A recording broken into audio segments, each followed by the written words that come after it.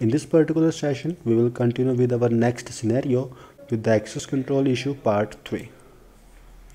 So here, this was a private note application. You can create a pin once and access your notes after entering the correct pin. Now try to access the private notes from outside the app without knowing the pin. It means we just have to create the pin and we have to access the private notes without clicking on this button here.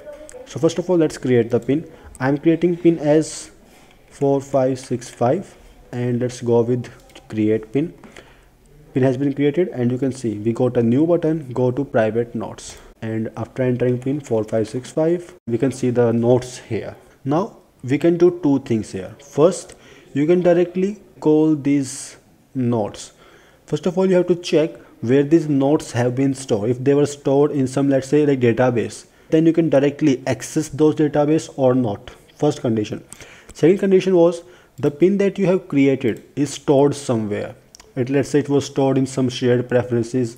This pin was stored in some databases. Just extract the pin and then you can access the notes. But the objective, as per the objective part, we don't have to enter the pin or we don't have to click on this go to private notes. It means we have to directly access the notes part. So we will do this a little bit different way here. So first of all, let's go with the source code to see where the notes are being stored.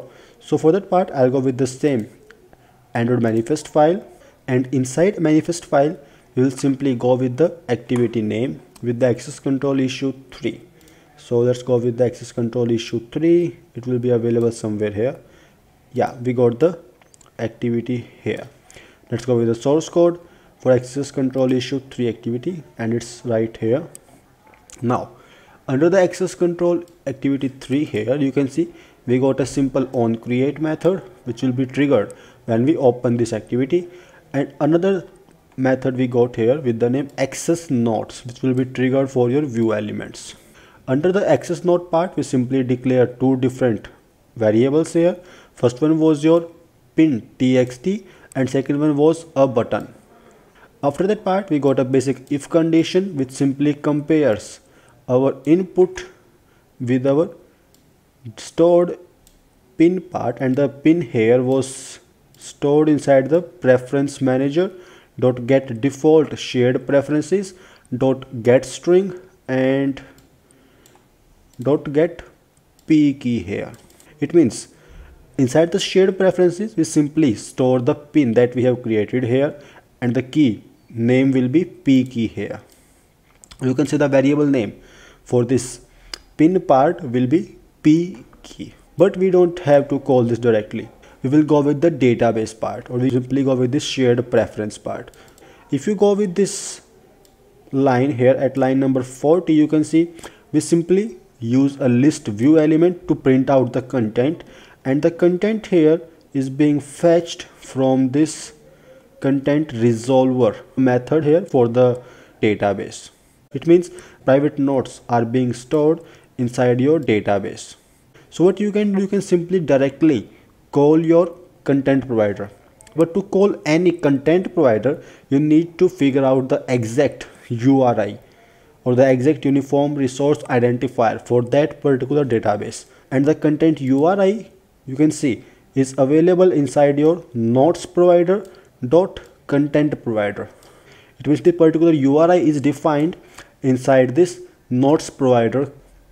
So just go with this notes provider and follow declaration part, and remember one more thing, we simply execute a query here.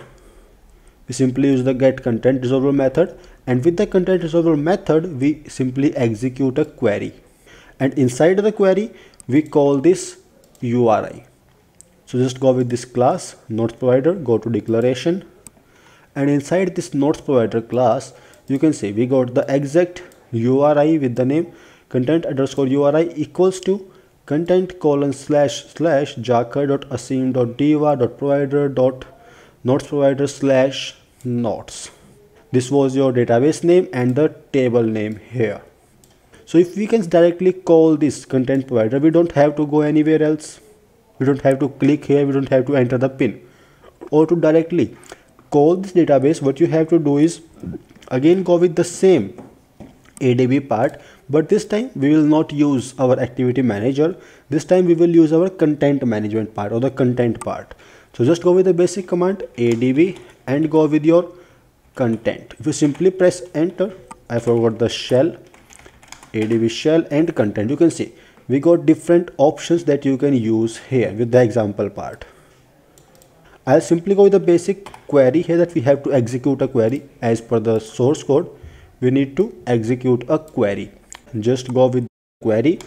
So we just go with -- URI just to specify here, and simply copy the name of the URI from here.